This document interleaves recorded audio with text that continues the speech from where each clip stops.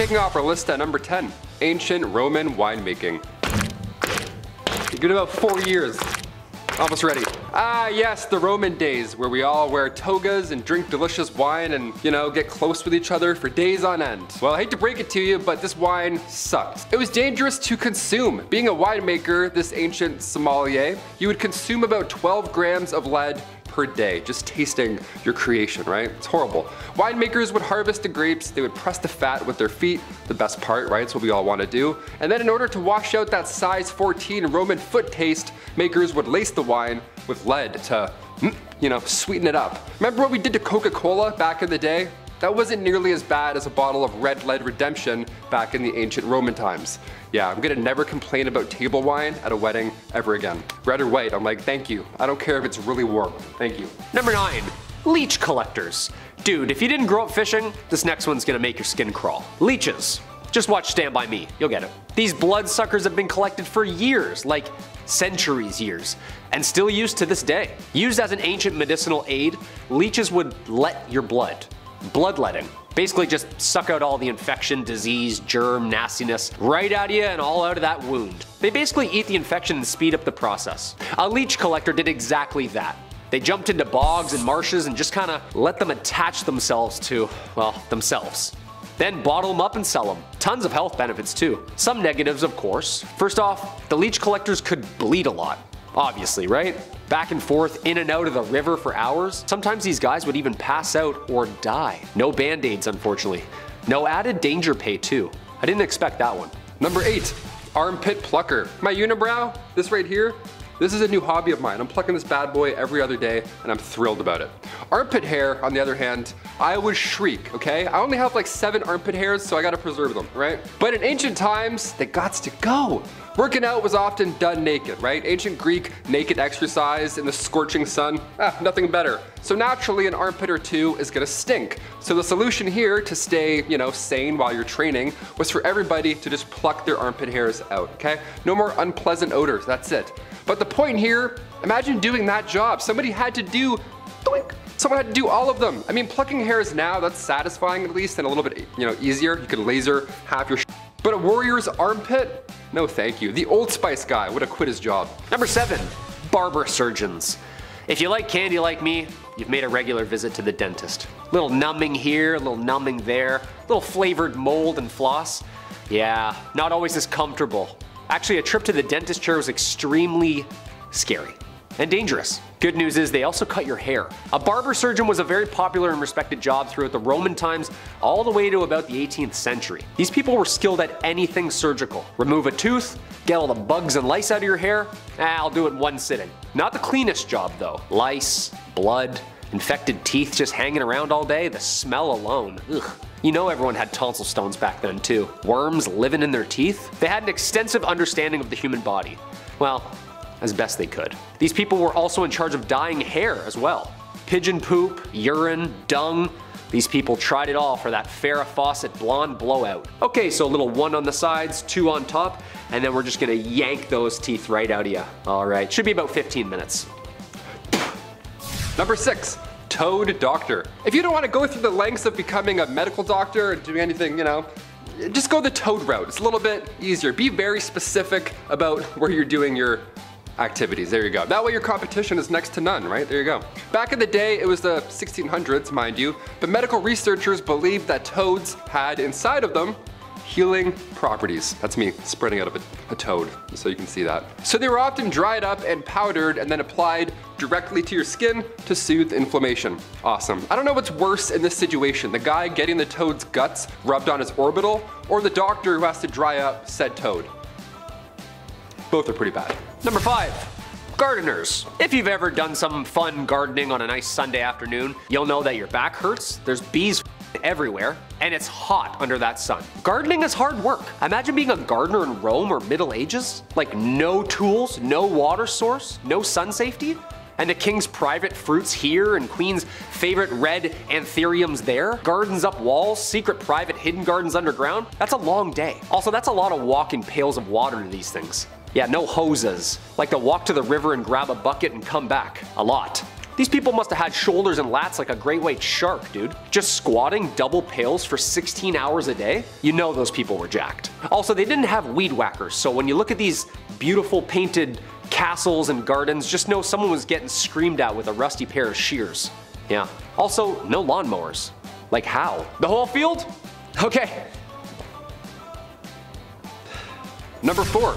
Arming squire. Being a knight obviously sounds cool. They have the sword, the horse, the flowing hair, the lady, they're saving the, the damsel in the tower with the dragon and the breath. We get it, we've seen Shrek. Sometimes they lose a hand like Jaime Lannister, okay? But that's just what being a knight is, right? It's glorious, right? Well, first of all, this process starts when you're 7 years old. Then you would be given to a noble to learn for 7 more years. Now finally at age 14, you would become a squire. A knight's intern. Yeah, not an ideal job to have when you're young, but a royal job nonetheless. And also you don't have a choice, so have fun. Arming squires, see, these lads had the responsibility of repairing a knight's armor while the knight was still wearing it. Yeah, up close and personal. Yeah, which buckle broke was it? Awesome, awesome. How was the battle? You guys did really well out there. Yeah, repairing chainmail on a grown man's thigh, not ideal. Welcome to the Dark Ages, I guess. After these epic, messy battles, arming squires would have to clean everything off of their armor, inside and out. Yeah, this was long before Dawn soap was a thing, so they had to clean said armor with urine. Yeah, hey, let's wash this piss out with a bucket of piss. That ought to do it. Number 3. Alchemists. Alchemy in history has gone through a couple of transitions. Basically, at first, an alchemist dealt with everything. Literally. From ancient China, India, and Greece, these people mixed what they could find and see. You know what I mean? See what happens if we mix some dirt and some olive oil. You know, write it down. They were scientists. It's the foundation of chemistry alone. They did experiments. Heavily spiritual, philosophical, and medicinal. Medieval alchemists produced hydrochloric acid, nitric acid, and sodium carbonate. They were good. One eye of newt here, little stomach acid here, and whoa, whoa, whoa, whoa, whoa! Also so heavily associated with witchcraft and wizardry over the years. Potions, elixirs, the alchemist's purpose was to advance and help with the quality of life. Lots of explosions though. Yeah, very dangerous. Mercury, carbon monoxide, yeah, dangerous stuff. They were playing around with things that were really bad for us, for the purpose of making us better. Very selfless job, you know? Number 2, rower. I can't even raise my hand in class longer than 6 minutes. I have to start holding it, then I switch, and then I just bail on the question, and then I live my life not knowing what hydrogen is.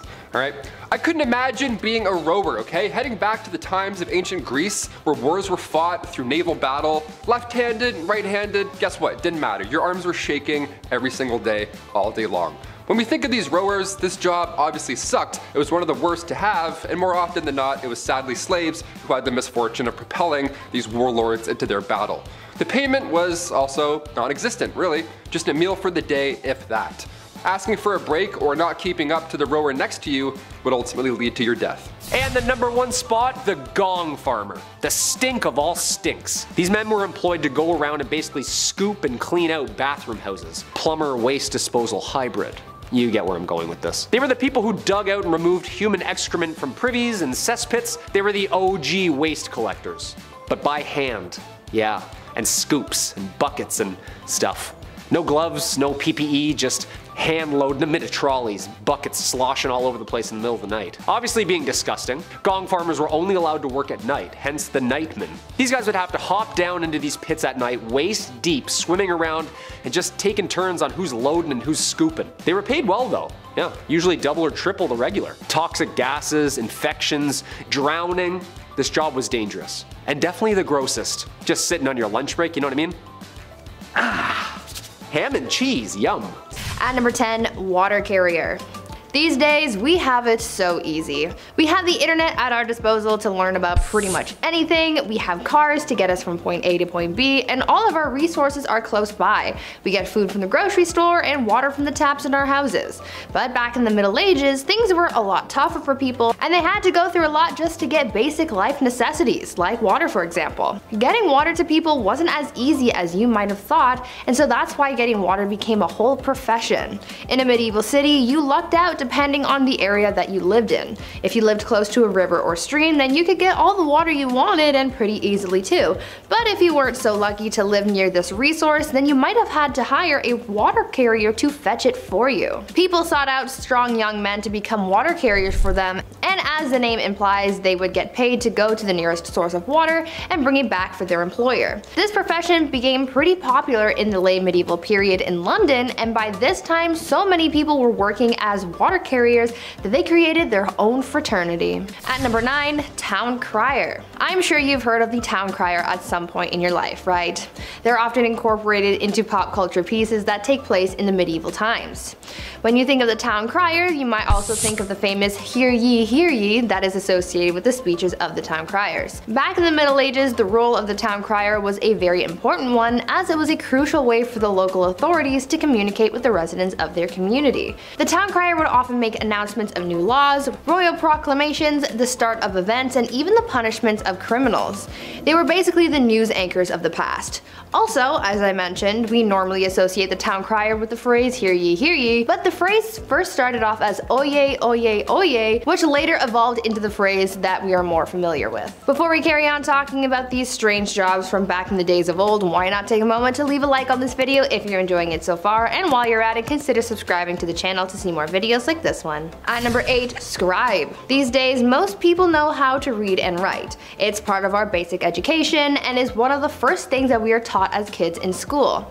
As we progress in society, basic literacy is taught more and more throughout the world, as some people in parts of the world might not have access to this privilege, but back in medieval times, most of the population was illiterate, which made the roles of scribes so crucial. Not everyone had access to the right education, but for those who did and could read and write, they often became scribes. The role of the scribe was as straightforward as the name predicts. Essentially, their job was to write. Scribes were hired to write all kinds of documents ranging from letters to business contracts. One of their hardest jobs though was to copy manuscripts, which was a job that may have taken a scribe several months to complete. Many men and women in monasteries held jobs as scribes, but for common folk in villages, being able to become a scribe was seen as highly valuable as well. At number 7, reeve. These days we have elected officials in our communities who serve as a sort of voice of the people. Back in the Middle Ages, they sort of had someone similar to that, and they were called reeves. The reeve was something of a local administrator, and their job was to oversee the day-to-day running of a manor, as well as to solve disputes between the peasants. The reeve was a peasant too, but they were normally elected by their neighbors or chosen specifically by a lord, and served as a reeve for a 1-year period. This job eventually faded away as the feudal system began to decline, but fun fact, you can still find some reeves in parts of Canada. At number 6, peddler. This next job from the Middle Ages is one that we kind of still have these days, just a little more modern. We're talking about peddlers. You know how there are people who go door to door trying to sell you something, like back in the day when Avon used to do house calls? Well, this was essentially what peddlers did. Their job was to travel from village to village to sell various goods. This was how a lot of people in more remote areas were able to buy certain items. The peddler's job was pretty important for the local economy because it was able to bring business to larger areas than just one local town. It seemed like a good enough job, but socially speaking, peddlers were always looked at with suspicion. Oftentimes, local people would accuse peddlers of being criminals. Now, they easily could have been criminals, but it's really a case-by-case situation. You can't judge someone for just trying to get their coin. At number 5, gong farmer. Now, even though there were simple jobs like being a scribe and carrying water to people, there were also some messy and not so glamorous jobs as well. This next one I'm about to tell you about was definitely one of the worst jobs that you could have. See, there was a time before modern sewers and plumbing were a thing. This was a pretty icky time because rather than waste being disposed of in sewers, they were deposited into a privy or cesspit. Now, these things had to be cleaned out periodically, and guess what? There were people who were hired to do just that. The gong farmer was someone who was hired to maintain the cesspits, and so they would be given a large ladle and they would scoop out the waste and transport it away. Now, I can only imagine how horrible that job would have been and how horrendous the smell would have been too. It sounds like an absolute nightmare, so I'm glad it's not a thing anymore. At number 4, galley rower. Now, as bad as it might have been to be a gong farmer in the Middle Ages, there was apparently a job that was much worse that people would do anything to get out of, and that was the galley rower. This was considered to be one of the most grueling jobs from the Middle Ages, and I can see why. These people would be tasked with working on a galley and rowing a ship along with a team of up to 1,000 other people. Apparently, people hated this job so much that they would try and avoid being picked to be a galley rower at all costs. Many people would join the priesthood in order to become exempt from becoming a galley rower. Usually this job would go to the poorest peasants and even slaves, as it became more and more difficult to find people for the job. That was one occupation that everyone agreed was the worst. At number 3, cupbearer. Now this is a job that I wish was still around. Not because it's a great job or anything, but I feel like it could have been cool to have my own personal cupbearer so I could feel like a queen, you know? The job of the cupbearer was pretty self-explanatory. Their whole occupation was to serve the monarch their drinks. Now I know I said I would have wanted a cupbearer so I could feel like a bougie queen, but the cupbearer's job was a little more important than just serving drinks. See, there was always the fear that the reigning monarch could get poisoned because it was a very common act of treason back in the Middle Ages. The cupbearer was the only person tasked with serving drinks to the king or queen because they had to make sure that it wasn't poisoned, even if it meant tasting the drink themselves before serving it, just to make sure that all was well in the cup. A lot of trust had to be put into this cupbearer so they could be quite influential in the courts if all went well. They were risking their lives and safety doing a pretty basic task, but it was for the good of the realm. At number 2, alewife. Speaking of drinks though, let's talk about how the drinks got into the cups and who made them. In medieval England, women were mostly tasked with the practice of brewing ale, and they were aptly named alewives as a result. Alewives were very important not only for business, but also for the good of their families. Brewing was a quote, small scale, low investment, low profit, low skilled industry, but it brought success to a lot of married women as well as a substantial amount of independence, since this would have essentially been their business and their own source of income. These women would always be hard at work brewing because they sold their ale quite quickly. Ale didn't have a very long shelf life, and so they would make and sell their beverages quickly to keep up with demand and to compete effectively with others in the trade. Eventually though, the alewife was extinguished by the 15th century as brewing became more commercialized and people sought to take the independence of women away. And finally, at number 1, alchemist. As you can probably imagine, science wasn't all that advanced back in the Middle Ages. There wasn't really much understanding of how the world worked. Back in these days, there were people who tried to practice science in a way that they knew how before many advancements in the field came out, and these people were called alchemists. These alchemists believed that it was possible to change metals and chemicals. They tried to purify metals to change them into other things, and one of the most common experiments was trying to convert tin into gold or silver. For other alchemists though, their mission was to come up with new medicines to heal people and cure them of their ailments. Alchemists were quite popular until the 17th century, as the ideas behind alchemy were replaced by the science of chemistry. I guess you could say that alchemy walked so that chemistry could run. Number 10, bounty hunter. Wanted dead or alive. The kind of thing that instills an idea of a character that would go out into the wilderness alone to hunt down criminals like Texas Cheddar over there, and would be despised by all those they encountered. But that's not actually how it really was. You see, bounty hunters as we think of them today weren't really like that in the 1800s. Bounties were usually taken up by public peace officers, private detective agencies, or companies like Wells Fargo & Co. Many sheriffs and marshals, such as myself, Sheriff Stringbean, took up these bounties to make up for the little amounts of money they make from their day jobs. The actual term bounty hunter referred to mercenaries who would join up with an army for the bonus of enlisting. On top of that, the reward for capturing criminals like Texas Cheddar wasn't even called a bounty. It was actually called a bail. Sorry to ruin your day. Number 9, gravedigger. What does a monster truck and a weird dude from Kakariko Village have in common? If you said the foundation blocks that made up my childhood, then you win a prize. What's the prize? A big old kiss from me. In all reality though, towns in the Old West were interesting places, where there were always two constants. Sand, and folks would probably end up in the ground, or that sand. So after the proper proceedings had taken place when someone croaked, it was time to dig a hole, or in these poor souls' cases, a lot of holes. Cholera outbreaks would keep a gravedigger busy for days. However, I thank the gravediggers for their service. I mean, someone had to do it. People like to give them a bad rap because they spend all their time with cadavers. That doesn't mean they're weird social outcasts. Well, except for Dompe and Seth from Red Dead Redemption and well, the ones from Hamlet. Those guys are pretty weird, actually. Oh boy, maybe we should just keep our distance from them. I don't know, I'm getting out of here. Number 8, saloon owner. Saloons are about as synonymous with the Old West as a single tumbleweed blowing in the wind, moving from stage left to stage right. Just about anyone could be a saloon owner too, from Festus down the street to the previous sheriff to a fancy gambler. The saloons of the Old West outnumbered churches 100 to 1, and are any of us really surprised? You'd see one general store, one doctor, if you're lucky, and then like 3 saloons all on the same street. It's actually probably one of the most usual jobs on this list. It was also one of the most accessible jobs, usually being what people turned to when other avenues of employment ran dry. It would even be what you did while saving up money to buy farmland or to run for your office in your government. And in a town where everyone and their moms knows you as the guy who serves the liquor, you ain't gonna have a hard time getting elected. I kinda wanna be a barkeep now. Number 7. Lady of the evening. I talk about these ladies a lot, I know. Not because I want to, but because that's history, baby. I mean, not that there's anything wrong with that. I'm window shopping only these days anyways. That's just the way she goes. A wise man once said, sometimes she goes, sometimes she doesn't. Way she goes, boys. When we think back and look at the Old West, you think of all the hard-working men and women who made the frontier possible.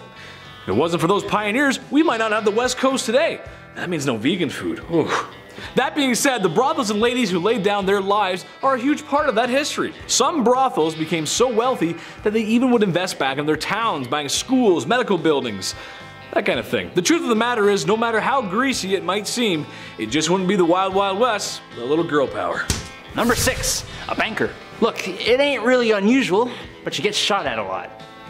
Bank robberies were not just in movies, no sir. To be a banker these days came with the territory of inviting unwelcome weapon-wielding bandits to hold you up.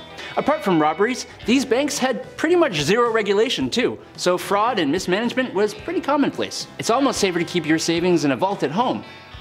Almost. A lot of the time, these banks were just a couple of fellers in town who teamed up, pulled their money together, and opened a community bank. You can kinda guess how this probably wouldn't be the most trustworthy of monetary depositories. But they were absolutely essential for some people, especially those in the cattle business, where you would see around $50,000 to $100,000 exchange hands in some of those transactions. That's a lot of money back then. Heck, that's a lot of money right now. To me, at least. Applications for a sugar mama will be received in the comments below. Number 5, gambler. You gotta know when to hold 'em, know when to fold 'em, and know when to walk away. Anyone who spends time in front of a slot machine will tell you that it can be a dangerous game. Many have claimed to won it big, all whilst envelopes with red print pile up at the front door. Final notice? Pfft, that means another spin, baby. Well, this is a similar story of the Old West, but instead of a one-armed bandit, there were actual bandits with 2 arms and guns. Yikes. It's a game of poker, lies, bluffs. Playing the wrong hand could wind up turning sour. The gamblers are the type of guys who roll into town in the shiniest clothes and stay in the best places. And right before you notice you've been cheated at the poker table, he's already cashed out. Number 4, milliner. Hey, I have a proposition. So we have hats for men, right? Now, what if we employ someone for the sole purpose of, get this, making hats for women? Well, Jebediah, we have that. That would be the milliner down the road there. If you were a high-fashion lady in the 19th century, then you would have definitely come into contact with these fine sellers and makers of women's hats. They were usually located in bigger cities where the higher-end families would either live or spend their time. And you should take a look at some of these hats. They are works of art. Maybe some are a little whack, but hey. Number 3, con man. You'll like this one, guys. You're gonna like this one. There's nothing more peculiar, more strange, more theatrical than a snake oil salesman. Where would John Marston be without Nigel West Dickens? I don't know. They were traveling salesmen who were swindlers, liars, crooks, thieves, selling pseudoscience products to folks who just didn't know any better. It would work something like this. I would show up in town with my traveling cart of wares and mysteries. There, standing on a small crate, like the one I'm standing on right now, I would give the town my best sales pitch. Introducing Dr. Andrew's new and improved Life Vigor supplements. Here before you find folks is a tall bottle of rejuvenation, made from the finest ingredients across the globe. Ginger, ginseng, milkweed, red sage, English mace, golden currant, And as if that weren't enough, Dr. Andrews' new and improved Vigor supplement has the minerals and vitamins that carry you through a long day's work in the fields. Vitamin A through K, copper, iron, potassium. This bottle here is not to only put a pep in your step and refill your stamina, but also cures what ails you. A proven cure for fever, chills, indigestion, cholera, yellow fever, dysentery, and even known to help heal broken bones. Modern science has brought this gift to you today, ladies and gentlemen. And all you have to do now is say yes. Say yes to rejuvenation and yes to Dr. Andrews' new improved Vigor supplement. I think you guys get the point. $49.99. Number 2, a photographer. Want to never smile for eternity?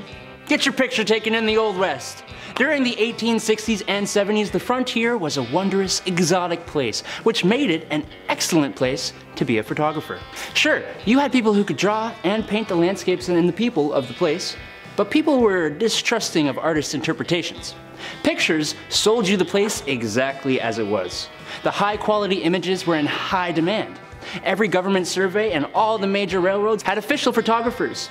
Photographs made for excellent evidence of plots of land, mines, and other structures for investors. But that's boring. More excitingly, common people with a bit of money would often go and get really not grim, not boring pictures taken like this. Number 1, gunslinger. I bet you when someone says Wild Wild West, the first thing you think of is a gunslinger. A cowboy riding his horse into the sunset, with his cowboy hat and big iron on his hip.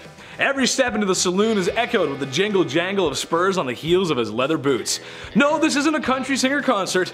This is the Old West, the life of a lonesome gunslinger and outlaw, riding town to town, either getting away from trouble or looking for it, really. The same kind of folks who got their name up on a wanted poster. Just be sure Sheriff Stringbean ain't around to look for you, that's all I can say. Also, fun fact, bounty hunting is still allowed in the US today. That's crazy, who would've thought? Number 10, working in general. I know.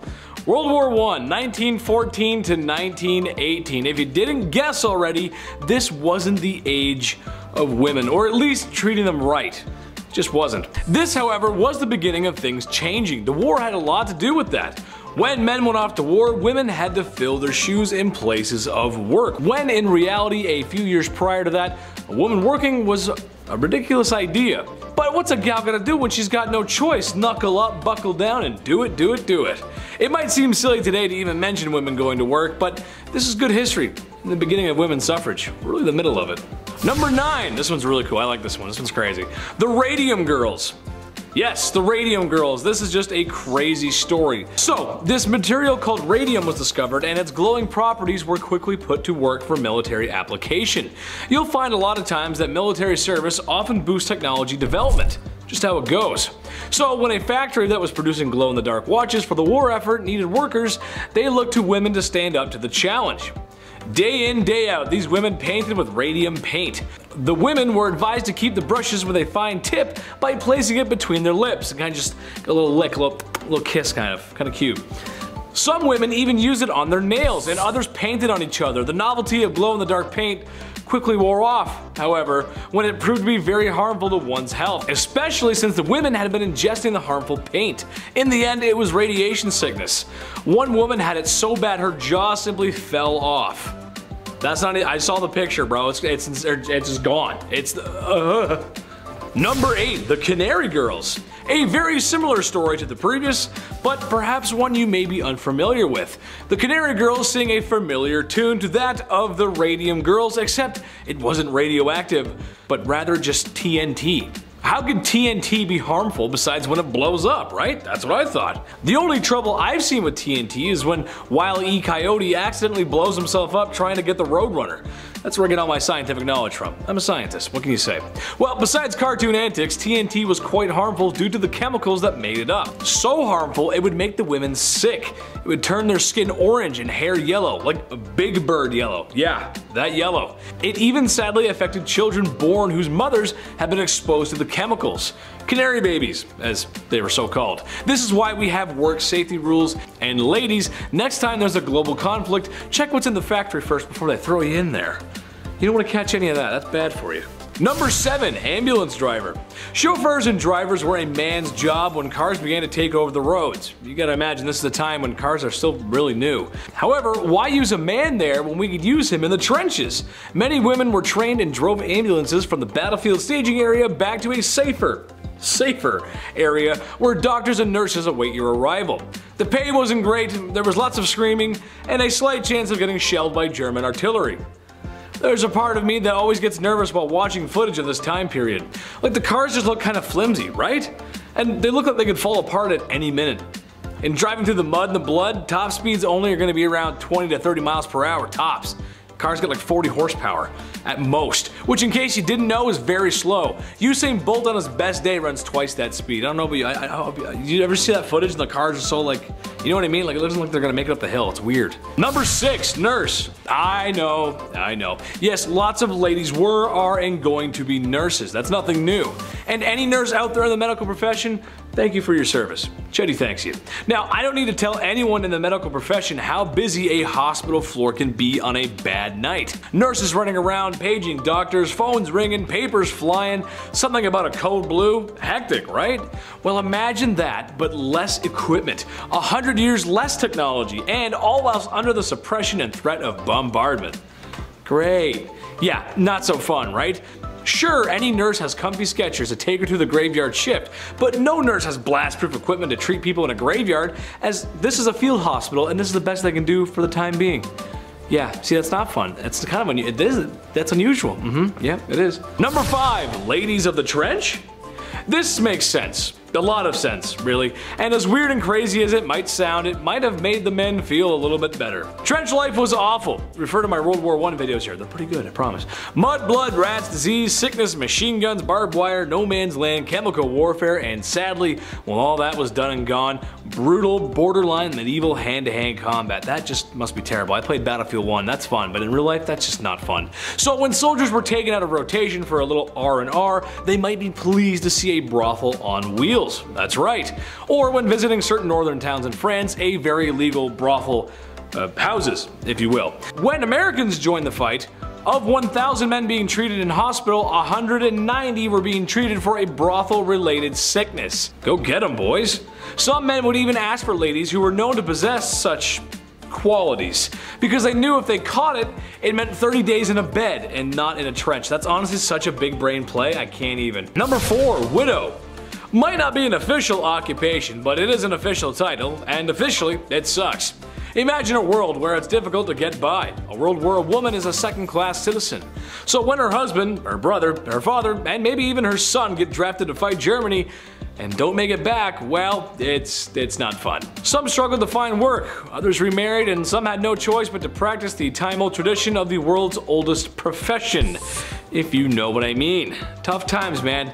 Especially for the ladies. Not cool. Number 3, farmers. Gotta tend to those fields, partner. This is also a time where there is farm equipment, yes, but not as common as today. It would have been expensive and nowhere near the state-of-the-art farm equipment that we have today. Milking machines, combines, tractors, you name it. In 1914, it's offspring. That's your farm equipment. That's how it works. Ever notice how farmhouses got lots of bedrooms? Well, if you can't afford to hire farmhands, then you make some. Except, however, the key issue with the last point as well as here is the men in your family getting sent to war. Not coming back for 4 years is a problem. Or in a worst case scenario, not coming back at all. I mean, I'm sure some came back, they just came back in boxes. Which means wives, women, sisters, and daughters had to roll up their sleeves and get to work. And I don't have to tell any farmer watching this how important their job is, or how difficult it can be. You gotta feed the folks after all. Gotta do what's right by me, Dutch. I don't know how farming's Western, but alright. Number 2, dancer. Little bit of a stretch here, but hear me out. World War I ended in 1918. By 1920, the Allies' economies had picked up, but especially in America. This was a time of great success, as a wise man once said. The Roaring 20s, while the war was over, many folks were still feeling the effects, especially in Europe. Germany wasn't doing too hot. And they're gonna come back for a sequel. It's not gonna be good. As the sale of alcohol was banned, underground clubs began to open. Speakeasies. You may have heard them from my 20s videos. Men, soldiers returning home, women, and minorities of all backgrounds were hanging out in these places, which was very progressive and cool for the time. The ladies were becoming flappers, which were dancers, out of the factories and enjoying the luxuries of a healthy economy. And I'm sure some of it had to start in 1918 at least because they knew the end was coming. It had to. It just had to. Trust me, it makes sense. Number 1, politicians. For the first time in a long time, women were becoming politicians. Not presidents or governors, but their voices were being heard in the political space regardless, which is huge. A one Miss Rankin was voted into the US House of Representatives in 1916. A woman's right advocate, all brought to you by women's suffrage. I don't have to tell you how unusual that really is for the time. Especially for the time. Unfortunately for these ladies, while there would be some great step forwards like earning the right to vote and social progress in the 1920s, things would go back a few steps during the 40s and the 50s, and wouldn't see massive resurgence until the late 60s and 70s.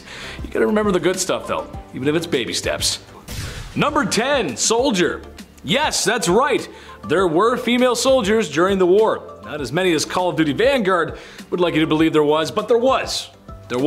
This was the 1940s. Women were still fighting for equality, in particular the resistance groups of Europe that were fighting the oppression of German occupation, most famously being the French resistance during the German occupation of France. Women like Nicole Monet were active ground soldiers, just not in a professional army, usually operating in the shadows and with sabotage. However, every once in a while head-on-head combat was engaged. It's not a professional army, but they're soldiers. It counts. I checked. I called the chief. He said it counts. Number 9, spy. The name's Bond. James Bond. Except, no, it's not, because we're talking about lady spies. That's right. If you asked your grandmother what she did during World War II, she might say, I worked in a factory. I was a baker, a farmer, and a nurse. Somebody who worked in a military office or something like that. What you might be surprised to hear, however, is that Grandma was a spy. Yes, that's right. Espionage. I think a lot of people think about the CIA, MI6, or KGB when they think about spies, and you'd be right, as that was the golden age of spy versus spy. However, everything has its start, and it all started in World War II. The OSS, for example, is stated to have over 13,000 members. 1 of every 9 was a woman. Makes a lot of sense when you think about it. And you never know who to trust really. It could be a dude, could be a woman, could be mom, could be dad. You just don't know. It could be grandma. You never know. Number 8, pilot. This is partly to do with the logistics issue of war, but again, without women in the fight, it would not have gone so smoothly. Basically, the idea boils down to, we need every available man in the war effort. Soldiers, pilots, technicians, sailors, officers, engineers, drivers. Just about anyone who was able to, and even some of those who weren't, were thrown into the mix. That's what it's like for men. That means we have to get some iron-willed ladies who aren't afraid to roll up their sleeves, and that means a lot of women because women are not afraid to roll up their sleeves. That's how it goes. To get the job done. This included female pilots. Not in combat, but arguably just as important. Actually, no, not arguable. It is just as important. Delivery, hear me out. The US and Britain were pumping out war machines the same way I pump Doritos into my boiler on a Saturday night. However, if you walked into a warehouse full of complete airplanes after coming off the factory, how do you get them to the desired area? Right. The answer is getting brave women to make countless flights in order to get the planes where they needed to be. I think a lot of people just don't think about that stuff. When you make the stuff, you gotta get it from point A to point B. And we have a lot of women to thank for that. Number 7, Rivet Rosie. I did mention this in my World War I video, but this is where the magic really happened. Rivet Rosie. Editor, put a picture up of Rivet Rosie right back there or something. Put a picture, or maybe in front of me, I don't know. Rivet Rosie. Some theory holds water here. We needed ladies to roll up their sleeves and start welding, stamping, and producing war materials for the war effort. World War II was the most destructive war in human history, but something that I think just doesn't get talked about enough is the massive logistics issue that went on. Millions of resources being manufactured and shipped all over the world from the US just to put a stop to the Mustache Man and his 2 henchmen. Not one tank, gun, bullet, or bootstrap would be possible without the efforts of women in factories. And that's just the truth. Number 6, mother. Hey, listen, being a mom is tough. It's a process, a lot of ups, a lot of downs. But sadly, a lot of moms got knocks on the doors in the 1940s when they didn't want to. Got a folded American flag and condolences from Uncle Sam. Given the number of men that lost their lives during the conflict, it's a knock on the door that happened all too often. However, on the other side of the pond, it was a similar story, except in places like Berlin, there was no door. Or maybe even a house, because it was bombed to smithereens. Imagine trying to raise a kid in a place like that. When your town looks like something from Fallout. Yeah, it's not easy. So shout out to all the moms out there that lived through it one day at a time and made it through. Number 5, sniper. Lyudmila Pavelchenko was a Russian sharpshooter during World War II. This is a woman who was in active combat and is credited with over 300 KIAs. That's a lot of dudes. See, this is a lady we need a movie or a game about, Hollywood. While inequality of the 1940s was very much existent in the Soviet Union during World War II, her bravery and service is to be commemorated. But if you know history, and you know how well the Russian invasion went for Germany, and especially in the first few months, the Soviet Union applied a strategy I like to call anything goes. Meaning, until they received supplies and aid from their newly found allies to the east, Russia, being Russia, was going to throw anything at the Germans to stop them. That included female soldiers on the ground. She was one of a few Russian sharpshooters that proved to be very effective in combat and as a tool of propaganda for the state. It just makes sense. Number 4, Nagasaki. This one is a broad stroke, but basically anyone who was in Hiroshima or Nagasaki, finger quote, working on those special days, that counts as an unusual job. Maybe you've worked construction, or you work some really hot sunny days. It's rough. Maybe you worked in an office where the gears of bureaucracy and red tape hold you back from doing your best. Headache maker, am I right? Imagine you're working your job and literally 10 seconds later, you hear the largest bomb ever to fall on a city all of a sudden. And it's gone. Like the city's just gone. It was there a second ago, but now it's gone. I don't want to get into too much horrific detail in case the YouTube gods are listening and they might smite me, but Google Hiroshima and Nagasaki. You'll see what I mean. Number 3, pinup girl. Models, actresses, and anyone who had hips that don't lie had their images printed, painted, and posted everywhere for informal display. That's right, informal. Intentions on this one are completely dishonorable, but at the same time, might have helped, I don't know. Where would we be if Betty Grable wasn't showing some ankle on every B-52 bomber that was Berlin bound? See? Exactly, I know. Ask Grandpa, he'll tell you. While these glamorous ladies may not have been directly involved in the war effort, it was their job to remind those boys just what they were fighting for. I salute you, sailors. Number 2, code breakers. This was a time before computers and the internet, so if a German code came across your desk, you couldn't just ask Google, what in the heck does that mean? We owe a lot to the code breakers. Shout out to Alan Turing.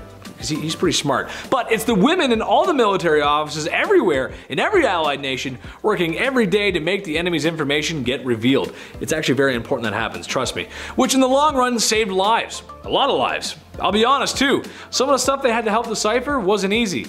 I struggle enough with Call of Duty zombie Easter eggs. Yeah, don't call me for that. I'll carry you to high rounds, but I can't solve the Easter egg, man. I'll carry it, but it's not gonna happen. Number 1, everyone else. This one goes out to every woman who in some way or another participated in the world's worst conflict. Mothers, nurses, doctors, code breakers, everyone. I'm putting a blanket over everyone here because there's too many not to mention. But the point I'm getting across is that we could not have done it without the help of girl power. And here at Bumblebee, we remember that. And me, Chetty, your local Chris Farley or John Candy or something in between, whatever I am. Remember, I salute you ladies. Thank you for your service. Number 10, watching paint dry. Do you remember that thing that camp counselors used to do in the whole camp? If they were like acting crazy, they'd get you to sit down all together and like watch the paint dry. And if somebody like, little Timmy spoke out, then you'd have to restart. Anybody else do that? Just me? Okay, fun. Anyways, so imagine my surprise to learn that something that was used as a mild punishment is the actual job of a man named Keith Jackson. Jackson lived in the UK and his job was literally to watch paint dry. He worked for a paint manufacturer and had to determine how well the paint was drying. So according to Jackson, it actually had some pretty high stakes, and I quote, "Watching paint dry sounds quite easy, but it can be stressful at times." Unquote. The more you know. Number 9, a crime scene cleaner. Of course someone has to do this. It is definitely a job I believe exists, though I never really thought of it existing. I just thought they would just clean it up. But anyways, it definitely exists because we would know if someone had died in the house we were about to buy because it would still be a mess. But imagine the things you would see and how awful that would be. How do you even get a job like that? I do know that there are a lot of crime enthusiasts on this site, so I googled it. Turns out there is a job application, so you can just apply. It is for a company called Aftermath Services in Vancouver, and it's a $500 sign-on bonus. Guess they're really looking for workers. Whatever brave souls are out there, we thank you for your service. Also, here's a perk. Considering the nature of this work, it definitely sounds like it's recession-proof. Number 8, roadkill collector. Speaking of a crime scene cleaner, next up we have a roadkill collector. Yeah, this might be news for some of you who thought the squirrel you hit just like melted into the pavement after a few days of cars going over it. But no, this job actually exists and it's not ideal. The task is sometimes grueling because often the poor little babies are, well, in the middle of the road. So they have to run out and scrape and scoop the critter out of there, all while like avoiding all the cars coming at them, otherwise trying to make them roadkill as well. On top of that, considering the conditions in which they perished, the stench and scenery is enough to churn even a sewer rat's stomach, so. Number 7, a telemarketer. I know, we all know these exist, but like, I actually don't think anybody actually thinks about a telemarketer as an actual job. They're always the people that call you right as you're about to sit down for dinner being like, do you want to buy this toy spork? And you're like, no, I don't want to do that. I've seen people toy with them. I've seen people hang up the phone right away. Like, if you pick up the phone and no one is there right away, like hang up. If someone says, hi, I'm calling on that, like you just hang up. They get told no in so many creative ways. It's almost like a special skill to be able to receive that much rejection consecutively. Wow, it's like being an actor. But many people depend on this job as their living and experience verbal abuse from many customers. Having to endure that kind of negativity all day, every day would be pretty hard to handle. So maybe we can be a little kinder. On top of that, they get paid most of the time on score-based systems, so they can't really take no for an answer until they've given it their best shot. So like, just be as polite as possible, but I get it, it's super annoying. Number 6, snake researcher. It shouldn't be a surprise to you that of course we are going to bring up Mike Rowe, the dirty job man of the hour. I like snakes. I feel like there are two kinds of people. The people who are like afraid of snakes but not spiders, and the people who are afraid of spiders but not snakes, you know what I mean? I'm the latter. So when I saw this job, I didn't think it would be awful at all, but it's nowhere near what you think. Mike Rowe says this is one of the grossest jobs he's ever done because, and I quote, to properly study the feeding habits of water snakes in Michigan, snake researchers pull large snakes from Lake Erie, squeeze them until they puke, then analyze their vomit to see what they've been eating. It's as disgusting as it sounds, but on the day in question, to add to the excitement, I was bitten no less than 36 times. Annoying, bloody, and very dirty. Unquote. Mike Rowe. Oh, we salute you. Number 5, an animal inseminator. We basically collect the semen off them, we freeze it, we chill it, and we send that semen globally. Rather than having to take the stallion to the mare, you can ship it around anywhere. Okay, so this exists. Though this guy seems to be absolutely like loving his job, which is great. People who do this for a living are essential for breeding purposes, though it is definitely not for everybody. Without going into too much detail, I'm going to try to describe this job as creatively as possible. In many ways, this job requires the employee to act as both lover and stork for certain animals such as cows and horses. The reason it exists is for the convenience of better breeding because they don't have to travel a breed or wait for them to mate. So instead, they position themselves to catch their mini selves and then they manually inject them into mares, like cows, for example, and horses. So not a very romantic process, but then again, whatever gets the job done, I suppose. But the grossest part, even if you can't get your head around the other bit, oftentimes the animal reacts to the injection of the baby juice by pooping really close to the inseminator's face. So like, definitely not for the faint of heart. Number 4, shark suit tester. This list is basically partially in honor of every dirty job Mike Rowe has ever done. So he's gonna be featured again. Why putting a synthetic body within a chainmail suit wouldn't be a viable option for testing this? Apparently it isn't. There are not many jobs Mike Rowe found difficult to muster courage for, but this job remains in his top 5 jobs he wouldn't do again. According to Rowe, quote, the only way to see if a stainless steel shark suit works is to put one on and jump feet first into a full-on feeding frenzy, to be bitten by a variety of hungry sharks and shook like a tug toy for 60 feet below the surface. I did this job for Shark Week against my better judgment, but lived to tell the tale. Not dirty, but straight up terrifying. I won't be doing it again, ever. Unquote. Like, Mike Rowe, if you ever watched the show Dirty Jobs, Mike Rowe has gone through a lot. Like, he went and checked out a bunch of different jobs, and he doesn't even have to do each one for the rest of his life. He just tried a bunch of different ones. Great show, but if like that scared him, it sounds terrifying. That's not a job I would like to do. Number 3, pet food taster. Ice cream taster, amazing. Chip flavor taster, yes please. Sommelier, sign me up. But did you know there was such a thing as a pet food taster? Good to know that at least the flavor profile is human approved for your pupper, but imagine tasting that for a living.